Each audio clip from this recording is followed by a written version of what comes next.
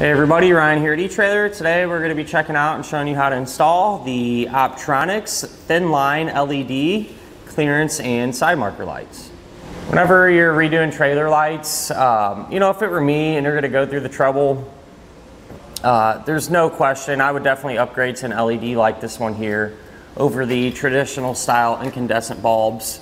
LEDs, I mean, it's just they're much better nowadays than them incandescent type bulbs, and I think that's kind of the standard now. You look at all the new cars on the road and everything, they're all set up like this, and that's because these LEDs, they are super bright.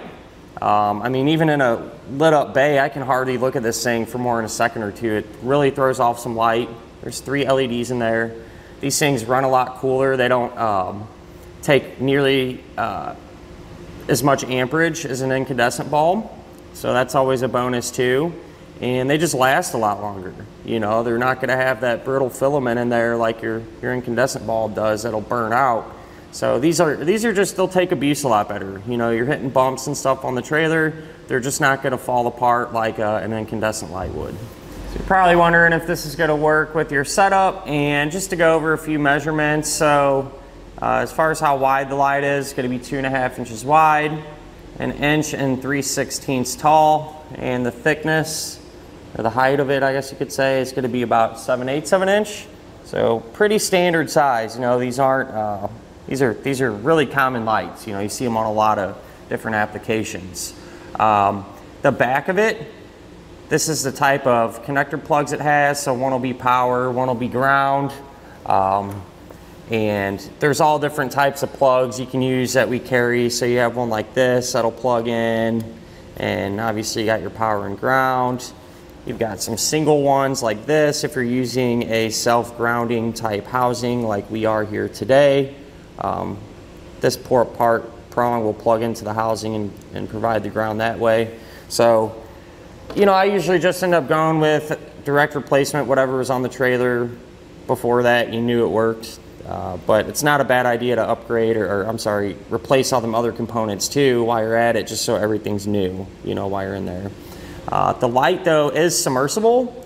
So, you know, like on a boat trailer, you don't have really nothing to sweat there. I do suggest so before pulling it, you know, backing it up into the water, to just turn the power off, just to be on the safe side. So while these are the red, you know, they're completely red, there's also amber colored ones. I know there's lights out there that have clear lenses with red lights, clear lenses with amber colored lights, and just about any combination you would want really. So, you know, you should be able to find what you're looking for, and if you like the clear lens better, you know, if you got a white trailer or something, that's always an option for you. But really, at the end of the day, you know, that's about it. It's a good replacement or even upgrade from that incandescent type bulb. As far as getting it installed, I mean, not really much to it. It plugs in, but we went ahead and just redid everything here, our light, our housing, and our wiring. So I feel like most people, that's what they want to see, so that's what we did. And if that's something you want to check out, feel free to hang around. We'll go ahead and do that together now. To begin our installation, first things first, we need to remove all the old stuff. So with our light, take a flathead screwdriver and you just pry that out. And obviously we'll disconnect it there and push that wire out of the way. And then we will remove our old housing. So this one is riveted in. And with these, you just drill out the center. So take a drill bit just big enough.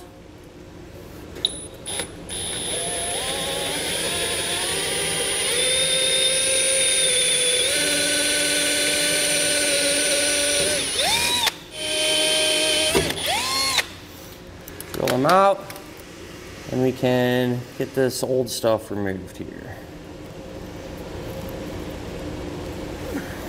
Now we can get our new housing installed. So with these, I like to use rivets to secure them. I would imagine you could use a nut and a bolt if you wanted to, or a screw, but I'm using the rivets. And since if the frame of your trailer is metal, when you screw this in, this will ground it to the frame and you'll be good. Since ours is fiberglass here, we have to do something a little bit different. We actually have a ground wire with a ring terminal on it that is connected to the metal part of our frame.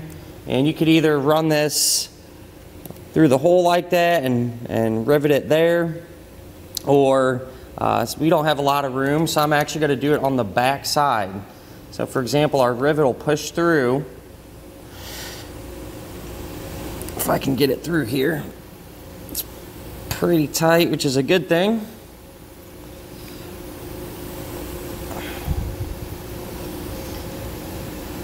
So if you can imagine, this will go through the fiberglass and rivet it on, and then this wire will be on the back side of it.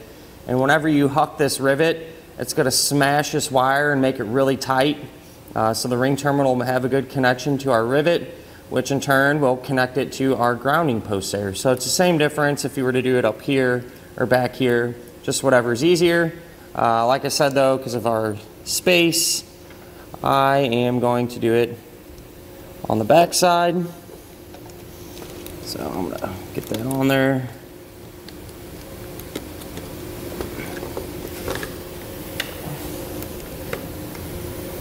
Get this other one in. Probably just huck this one first to keep it in place.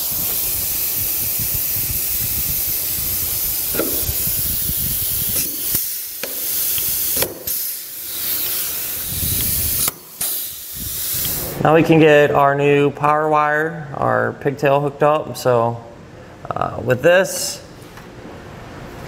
you can strip back the end of the insulation, which I have done, and this is going to get connected to our existing power wire here using a butt connector.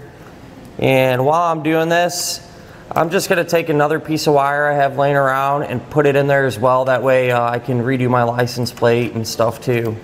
So think about those little types of things when you're doing your wiring.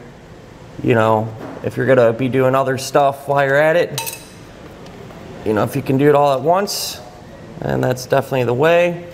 So we have our power wire for our light, and then my extra one that I'll use later on for my license plate. I'm going to twist these together and then put them in the butt connector.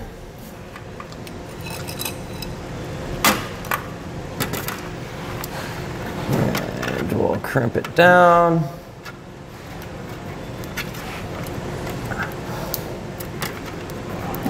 Get a good connection. I prefer these heat shrink butt connectors because we can seal up the ends and help prevent corrosion and things like that. So with that all done, I'll grab my heat source and get them sealed up.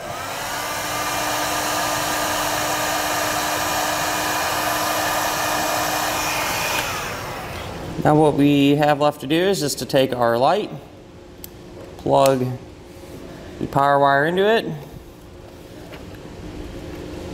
and we'll get this plugged into our housing here. It's usually not this difficult. There's so much, this undercoating on here, it just makes everything so tight.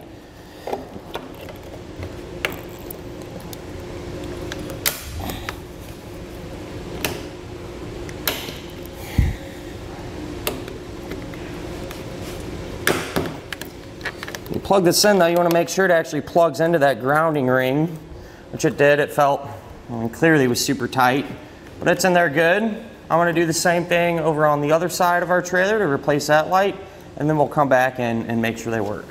So I got the other side done, and now we'll check them. So I plugged into a test box. You can also use your truck, but keep in mind if your truck has any issues that could translate, make you think something's wrong with the wiring. But I'll go ahead, plug or turn on our test box and see that everything works.